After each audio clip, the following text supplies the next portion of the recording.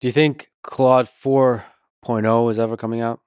I don't want to commit to any naming scheme, because if I say here, we're going to have Claude 4 next year, and then then we decide that we should start over because there's a new type of model. Like I don't want to commit to it. I would expect in a normal course of business that Claude 4 would come after Claude 3.5, but you never know in this wacky field, right? But the sort of this idea of scaling is continuing. Scaling is continuing. There will definitely be more powerful models coming from us than the models that exist today. That is certain. Or if there aren't, we've deeply failed as a company.